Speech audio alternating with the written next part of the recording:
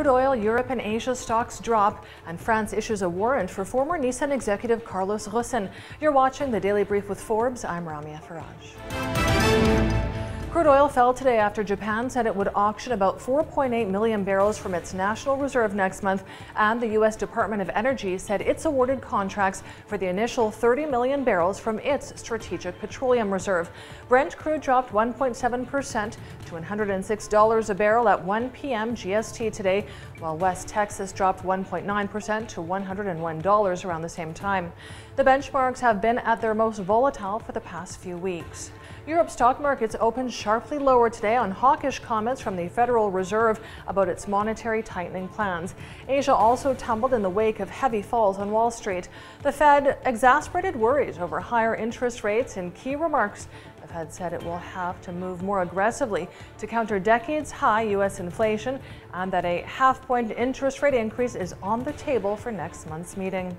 The pound sank more than 1% against the dollar today after official data showed tumbling retail sales, with Britons grappling with a cost of living crisis.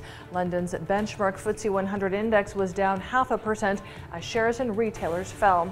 Taking a closer look at those British retail sales, they plummeted in March as shoppers tightened their belts in the face of a growing cost of living crisis.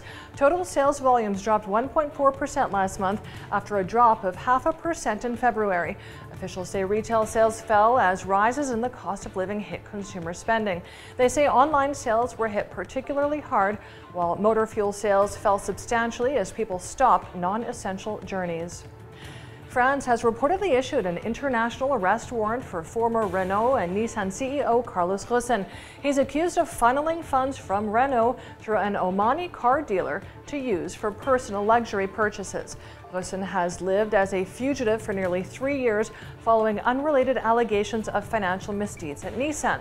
As a French and Lebanese citizen, Ghosn won't face any immediate risk because Lebanon, where he's lived since 2019, doesn't extradite its citizens. And staying with Renault, its revenue fell in Q1 as the market was severely disrupted by the semiconductor shortage, inflation, and the war in Ukraine. The French automaker announced revenue fell to $10.59 billion in the first quarter from $10.82 billion in the previous year period.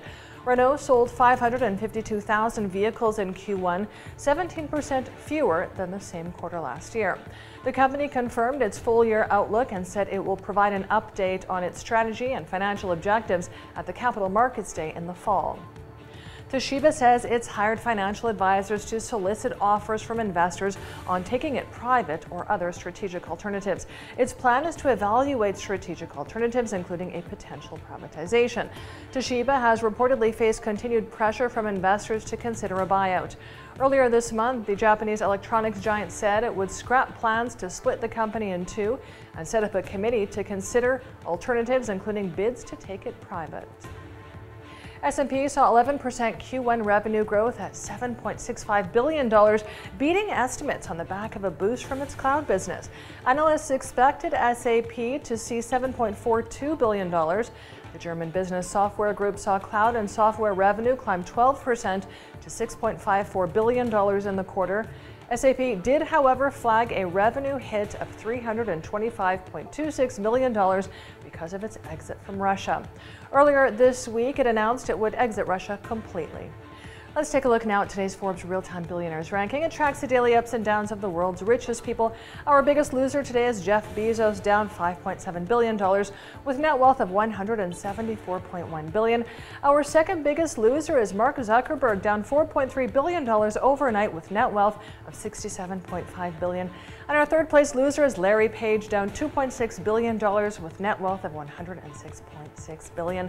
Check out our website and our social media for all of the latest billionaires news.